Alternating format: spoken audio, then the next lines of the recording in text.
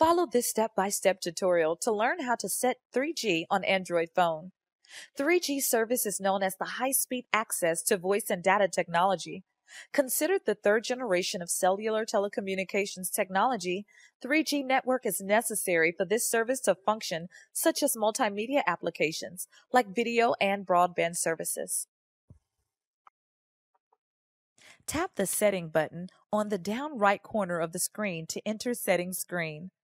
Now tap Wireless and Network.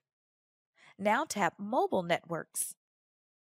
Now tap Network Operation to search if 3G network is available or not. Tap Network Mode from the drop-down menu and select WCDMA only to set 3G on Android phone.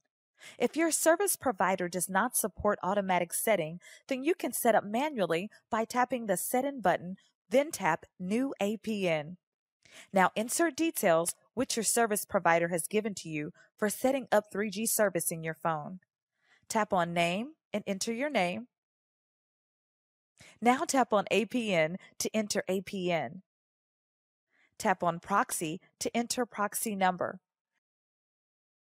Tap on Port and enter port number. Tap on Username field to enter username. Now tap on Password field and enter password. You have configured your device successfully. Now tap the Save button to set 3G on your phone. After setting up your phone, 3G network list will be shown in the network list. This was a HowTech.tv tutorial. Thanks for watching.